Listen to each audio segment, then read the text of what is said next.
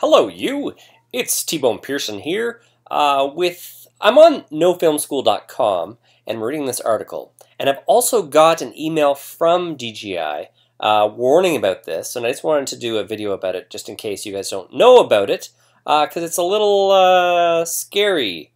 So basically, you have to register with DJI to be able to fly your drone. And I think it's happening like this week.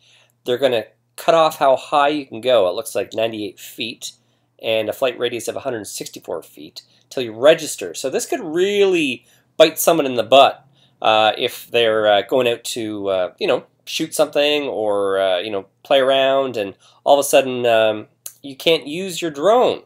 So yeah, it's not the worst idea in the world. They just want to be able to track you.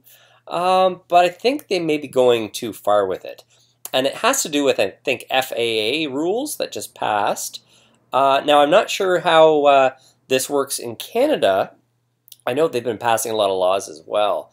But it's getting ridiculous. I don't know. What do you guys think? I know there's a lot of people who fly drones who watch my videos.